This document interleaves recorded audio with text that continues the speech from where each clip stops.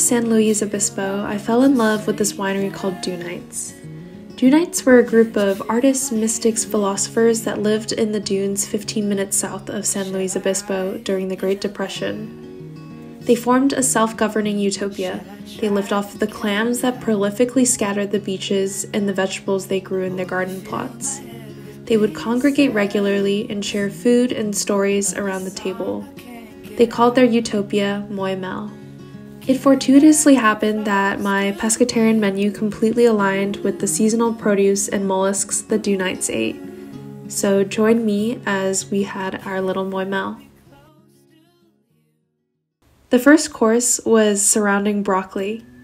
I made a broccoli puree soup, and then I topped the soup with dehydrated pulp left over from making broccoli-flavored bread, broccoli-flavored microgreens, lemon zest, and olive oil. The soup was accompanied with bread I made with the juice of broccoli and a concoction of creme fraiche, Oceano esturgeon caviar, and chives.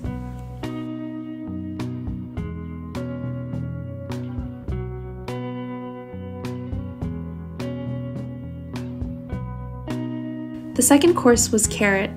I tossed arugula and shaved carrots in a pesto vinaigrette that I made with the leaves of the carrot. I garnished with pickled carrots, fresh dill, and mint. The pasta sauce was a spicy, creamy carrot puree.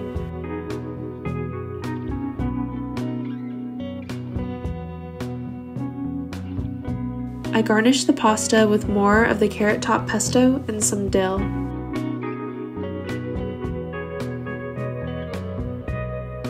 The third course was mollusks. I made a chawanmushi, which is a Japanese egg custard of part dashi and part egg. I filled it with mushrooms, sugar snap peas, and clams. For the scallops, I created a bed of shells and seaweed for the yuzu marmalade sauce and the seared scallops. I wanted to recreate the way that the Dunites ate the mollusks they found on the beach.